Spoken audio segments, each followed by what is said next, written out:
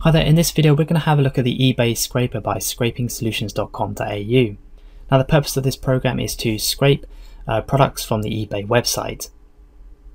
So the first thing we need to do is click on the Edit Sellers button. Then in here we can enter the username of a seller. So I'm going to put in this seller here called Express Trainers. So you just simply put in that name there and then press on OK.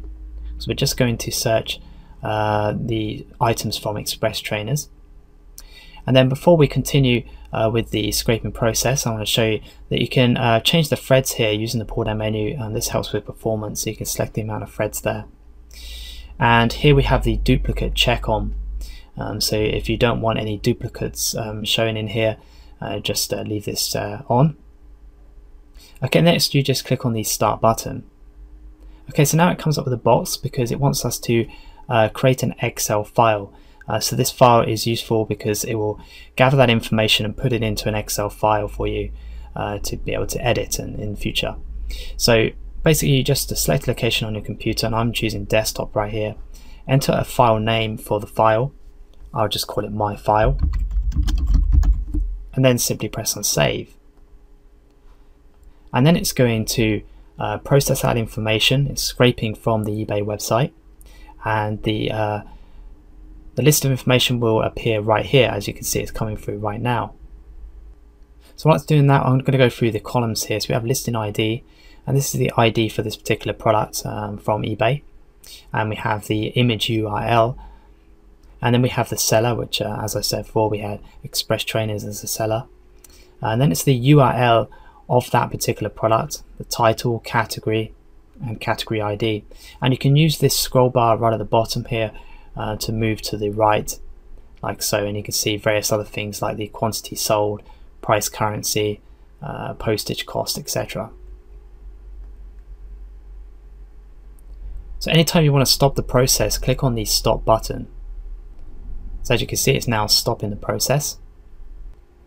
Okay, so that's completed. Another thing you can do here is you can actually double click on a product here, and it will open up in your browser. So you just double click on it, and it's opened up right here. As you can see, if I enlarge it, this is the product that it relates to. Anytime you want to reset the database, just click on the file option right at the top here, and then click on reset database. And it says, are you sure? Just press on yes. If you want to get all the items listed by a seller on a select category, click on the Edit Sellers button. Then notice there's a link right at the bottom of the box that says Get Search URL.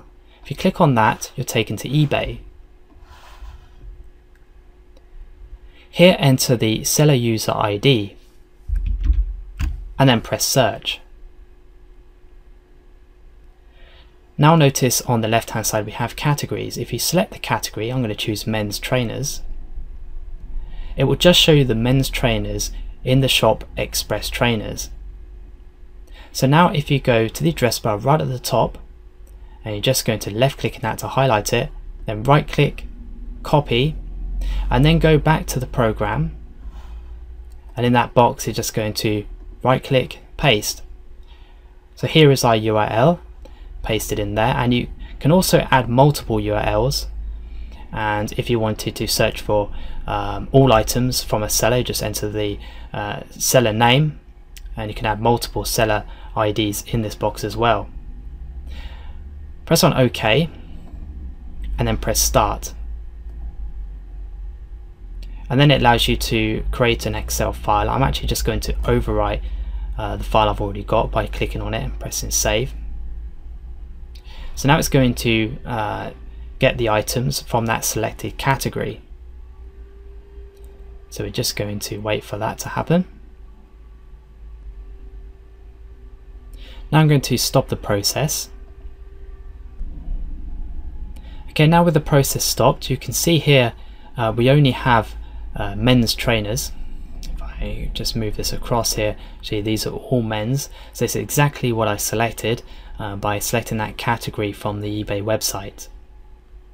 Notice here we have a settings button right up here, and if I click on that, you can enter the country code, and you can click on the more info button, and it gives you the country codes right here. You can also enter your zip or postal code in this box here. So this will allow you to get the products just for that postcode area and also from that country. Now it's already created our Excel file, but if you wish to do another one, you can just click on the export to file button right at the top here, enter a name for it there, and then press save. But I'm going to show you the Excel file that's already been created right here. So I put it on my desktop, as you remember, and it's right here. And if you double click on that, it'll open up, and as you can see here, we have the columns here, and this is the images URL. We've got the seller name, and we've got the item specs here, and various other different things, as you can see. Item page URL there, and the title. Everything is there, so you can go ahead and easily edit this document and save it.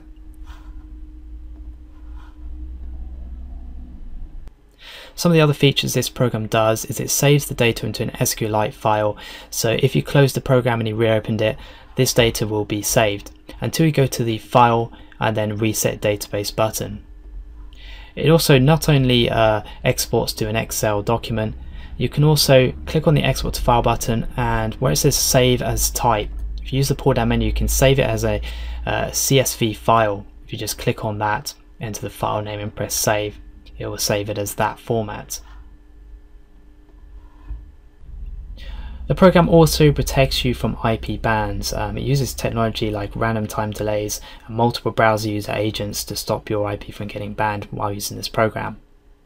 If you want the program to be customized to suit you, just get in contact with us and we'd be more than happy to help you with doing that for you.